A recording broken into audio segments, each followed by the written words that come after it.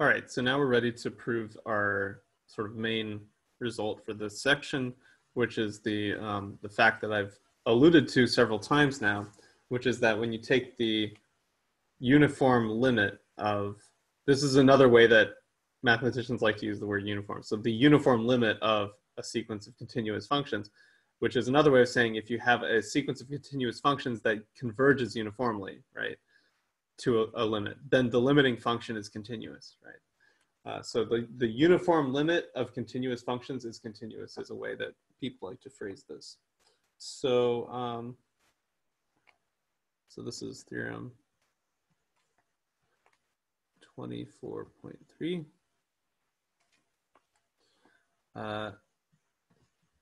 Let Fn be a sequence of functions on some set S in R. Suppose Fn converges to F uniformly on S, and each Fn is continuous at some point x naught. Then F is also continuous at x naught. Okay, so of course, as a consequence, this is phrased in terms of continuity at a point, but as a consequence of this, obviously, if each Fn is continuous on the entirety of the set S, then F is also continuous on the entirety of the set S, right? So, okay. They call this, so in the proof, so for the proof, they call this the epsilon over 3 argument. So they say in the book, they kind of come, at the outset, they come out with this inequality, which is this. So the critical inequality f of x minus f of x naught is less than or equal to, by the triangle inequality, f of x minus fn of x plus fn of x minus fn of x naught plus absolute value of fn of x naught minus f of x naught. Okay, so the idea is that these two we can control by the uniform convergence. And basically you can see why we need uniform convergence, because, oops, this is sort of messed up looking. We need uniform convergence because that's the only real, like the only sort of straightforward way that we can make sure we can control both of these at the same time, right? We need to control f of x minus fn of x and f of x naught minus fn of x naught, right? Absolute values, obviously. So the only like sort of reasonable way to make sure we can just guarantee that those are both small at the same time is by assuming that the sequence converges uniformly, right? And then this one we control by continuity of Fn at x naught, right? So here's what we do. Let epsilon be greater than 0, right? Ultimately, our goal is we want to find delta such that f of x minus f of x naught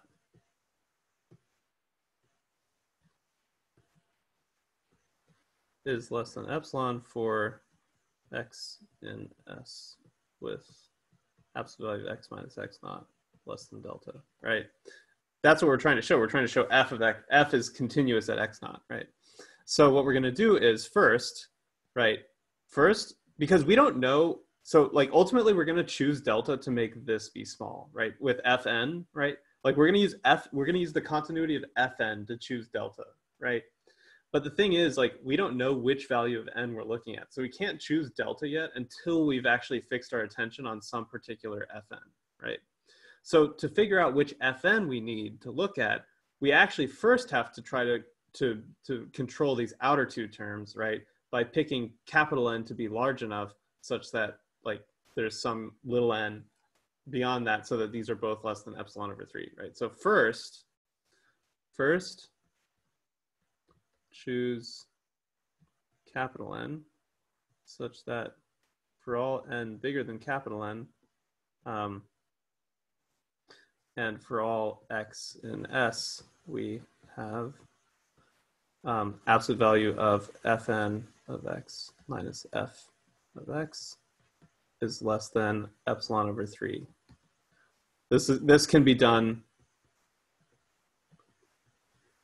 by uniform convergence of fn. Okay.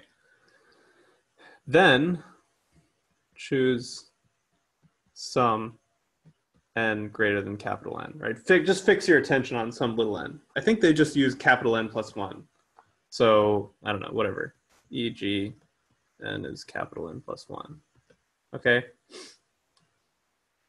For this n, now because fn is continuous, so since fn is continuous at x naught, there exists a delta such that for all x in S with absolute value of x minus x naught less than delta, we have absolute value of fn of x minus fn of x naught is less than epsilon over 3, right?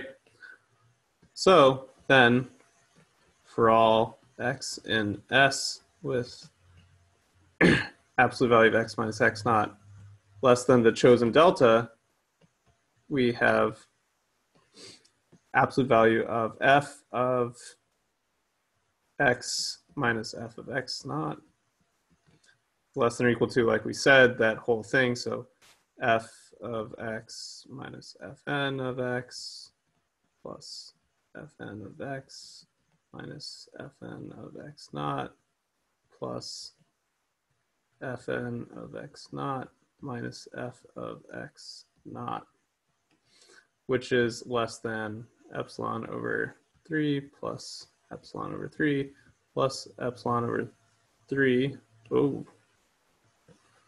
mutant 3, which is what we want, right? And the reason this is true for all x with this satisfying this condition is just because we were able to choose delta such that this inequality was satisfied for all x, satisfying x minus x naught less than delta, right? This middle one is less than epsilon 3 for all of those values of x, but then the outer two are just automatically true for all values of x and whatever x naught might be because of the uniformity, right? Guarantees that these outer two ones are going to be true just by virtue of our choice of capital N, basically, right? So there's a sort of a picture that might help you understand this argument a little bit, so I'm going to draw that. Okay, so here in the picture, I basically drew f, and I kind of drew, a piece of f between the value x naught, which is kind of what we're focused on, where we want to prove continuity, and then x is just some value, away from x naught. Obviously, this distance should be less than delta, of course, for whatever delta we end up picking.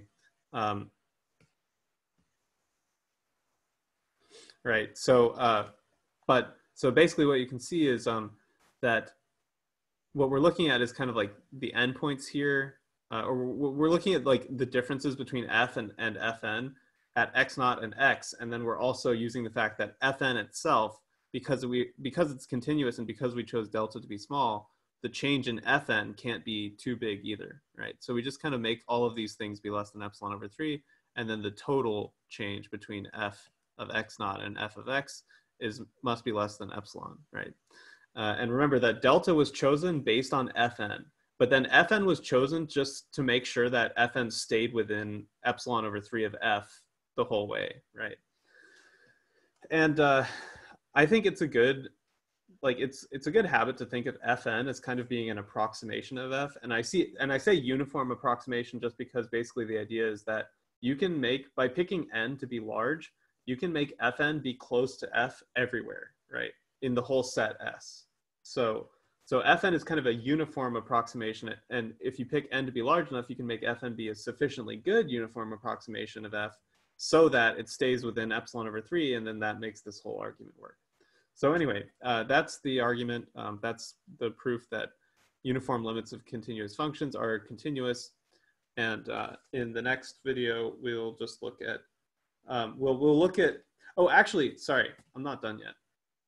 So I want to just really quickly, one more thing. So now what you can say actually, so now consider a sequence like Fn of x equals x to the n on 0, 1, right? So clearly the pointwise limit of Fn is f of x equals 0 for x in 0, 1, and then 1 for x equals 1, right? So f is not continuous. So Fn cannot converge uniformly, or not, converge uniformly, right? Fn cannot converge uniformly on 0, 1, right? Also, I would like to just call your attention to the fact that uniform convergence, much like uniform continuity, is a property we assign not only to a sequence and a limit, but also the set S on which we're talking about the convergence taking place. So in this case, actually, it would be true. So it turns out Fn converges to f uniformly if we restrict our attention to 0a with 0 less than a less than 1, strictly less than 1, for 0, 1 or 0, 1, the convergence is not uniform. So the case of the half open interval, that the convergence is not uniform on the half open interval, is like slightly, that's like the sort of, in some ways it's the most interesting case, because actually if you throw out the point 1, then the pointwise limit of the sequence on the half open interval 0, 1 is actually just 0, right? The pointwise limit is just 0 on this set. Obviously on the closed interval, it's not just 0 because there's this value at x equals 1 where f is 1. But on the half open interval, the pointwise limit is just 0, which is continuous, right? But it turns out that that's not enough to make the convergence actually uniform, okay? So even though the pointwise limit becomes continuous when you throw out that one point at x equals 1, the convergence is still not uniform. But if you throw out more points, right, if you actually cut off, you lop off like a whole sort of, part of the interval with non-zero length and just restrict to just a shorter interval from 0 to some number a less than 1, then actually the convergence does become uniform.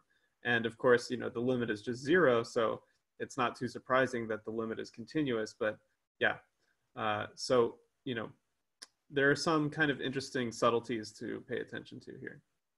But anyway, yeah, you can also conclude, you can use the, if you know that the limit is not continuous, if you know the pointwise limit of a sequence is not continuous on a set, then you automatically know that the convergence is not uniform. You don't have to go through the whole process of, you know, finding epsilon, proving that for all n, you know, there exists some x and so on, right? You don't have to do all that stuff if you know the pointwise limit is not continuous. Okay, so that's it for this video. And then in the next video, I'll just show another sort of slight rephrasing of the condition of uniform convergence, and we'll look at a couple more examples.